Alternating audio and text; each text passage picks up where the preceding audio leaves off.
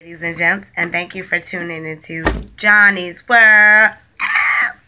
Okay, so I just told you guys about the gigantic booger, but now I'm gonna break it down, okay? Because I did a little freestyle because it was kind of funny. Because he's like, you don't stroll down your newsfeed too often and see the gigantic booger in the freestyle. You know what I'm saying? So anyway, creativity. But I'm gonna break it down to you about like exactly how this booger had an effect on me. Okay, all right. So I'm sitting there and I'm just like, cool. You know, we're playing spades.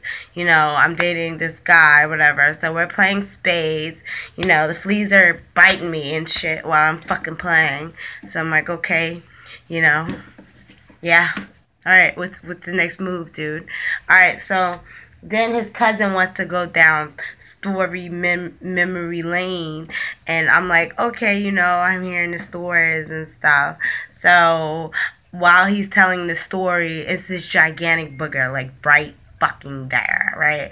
It's really, really, really big, and it's getting bigger by the second. Then I'm getting nauseous, and it was just like a green kind of grayish, kind of blackish kind of booger. It was just like a dry booger. So it was like if he like at any time, it might have came on me or somebody that he was talking to, but mostly he was talking to me because he wanted me to know him and his cousin's story, which I didn't give two fucks because it was just like, why is everybody just letting him fucking talk with this big ass fucking booger on his face? So I'm getting fucking mad, you guys. And I'm just like, what the fuck is going on with this shit? Like, his girl is literally sitting right across the table, okay? His cousin, I don't fucking have any kind of affiliation with the fucking guy. Why do I have to tell him, look, guy, you have a fucking booger, a big one, on your goddamn lip right there. Why I gotta stay there? Because I got a heart.